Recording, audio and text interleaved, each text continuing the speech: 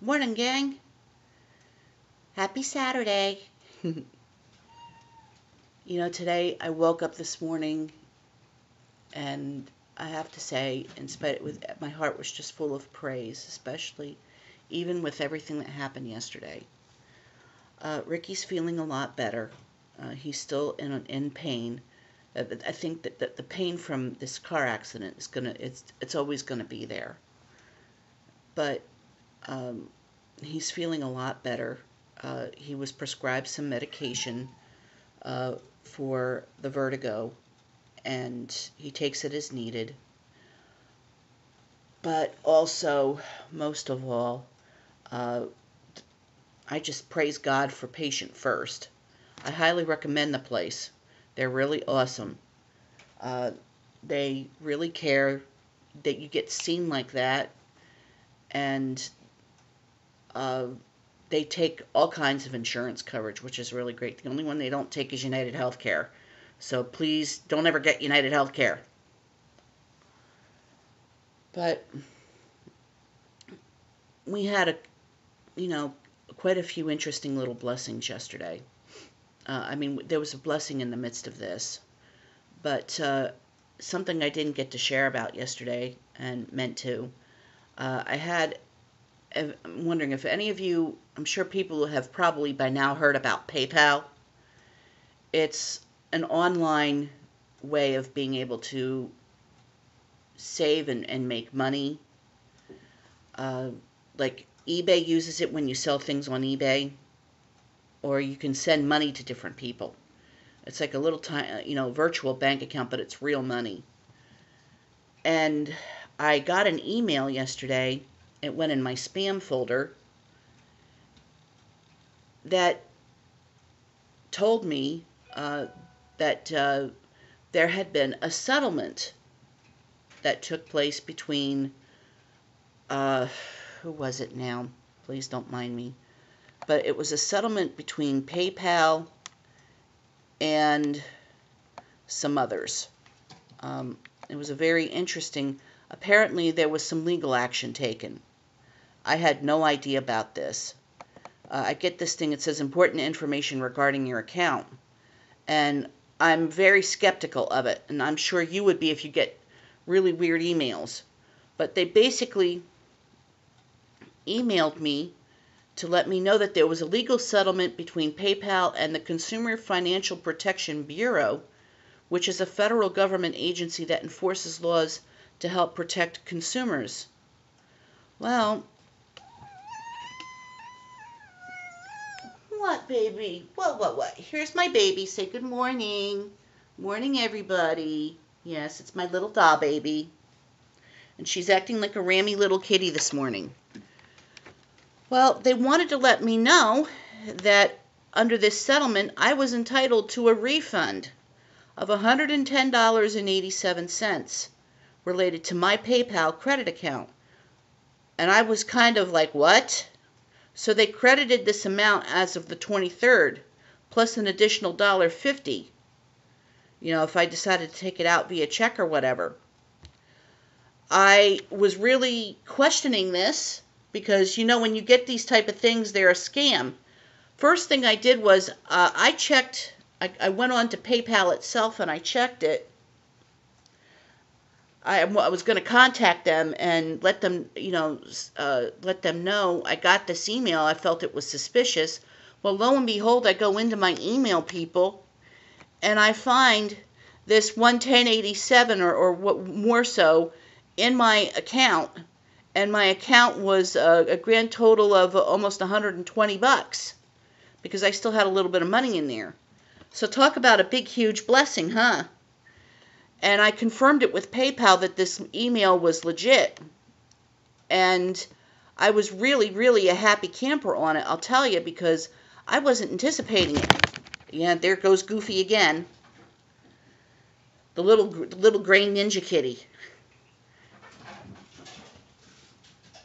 But I was just ecstatic because this was something, we always need the extra money, but I wasn't anticipating this. So this is just such a big blessing I praise God for. And I praise God, that in the midst of everything, in the midst of the Friday moment we were going through, that God provided these different things. I praise God for Patient First, that it helped my husband so much. They're such an awesome place. And I praise God for these awesome little blessings and these unexpected things. I really do. I wanted to share with you today what I read in God's Word. I was reading Psalm 22, verses 1 through 10. And I want you to really listen to this carefully. Read it carefully. And if you want to read almost the whole chapter, I would really highly recommend it.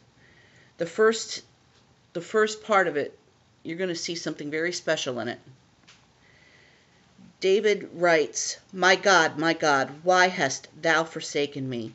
Why art thou so far from helping me, and from the words of my roaring? O my God, I cry in the daytime, but thou hearest not, and in the night season, and am not silent. But thou art holy, O thou that inhabitest the praises of Israel. Our fathers trusted in thee, they trusted, and thou didst deliver them. They cried unto thee, and were delivered. They trusted in thee, and were not confounded. Interesting, huh? You seeing anything interesting there? But I am a worm, and no man, a reproach of men, and despised of the people. All they that see me laugh to scorn. They shoot out the lip, they shake the head, saying, in other words, mocking, he trusted on the Lord that he would deliver him. Let him deliver him, seeing he delighted in him. But thou art he that took me out of the womb. Thou didst make me hope when I was upon my mother's breasts. I was cast upon thee from the womb. Thou art my God from my mother's belly. Now read the rest of it too, but you see throughout this, you see something very interesting here. You see some messianic references, some inferences, especially with verse 1. If you read Matthew 27, verse 46, Jesus cries out that very same thing. And when he cries that out, he's crying that out during a very severe moment. From noon our time till 3 p.m., darkness covered the whole earth. This wasn't just in Jerusalem, but it was all over the whole earth. It's recorded in history. In 33 A.D., during this time that this happened, that darkness covered the whole earth. And this was God having to turn his back on his only son because he was taking on the sins of the world, past, present, and future. He took on every sin. He took on yours. He took mine, the sins of everybody in the whole world. And he did that out of his great love for us, out of his desire to restore us to the Father. And he cried at this moment, from the pain and the weight of it, this statement. But God didn't forsake him. In the end, he gave his life for us, willingly sacrificed himself on that cross, and it was to pay for our sins. He became our blood-bought sacrifice. And 3 days later, in which we're going to celebrate tomorrow, he popped out of that grave like nobody's business and conquered sin and death through that. So we don't celebrate somebody dead. We celebrate somebody who's alive and is forevermore at the right hand of God the Father and waits at the door of everyone's heart asking to come in. And you have an opportunity, the opportunity of a lifetime that you don't want to miss out on. And that opportunity is to accept Christ as Savior. Let him into your heart. Come know the real meaning of Easter and what we celebrate, why we celebrate it. Come know the Messiah, Jesus. I urge all of that with you.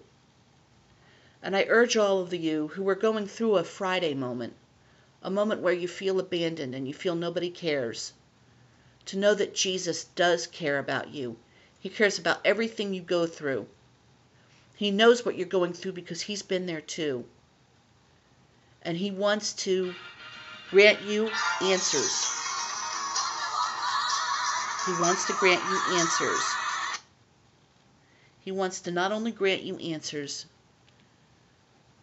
but He wants to make a way for you where there seems to be none, and all you have to do is accept it. Don't mind the ringtone.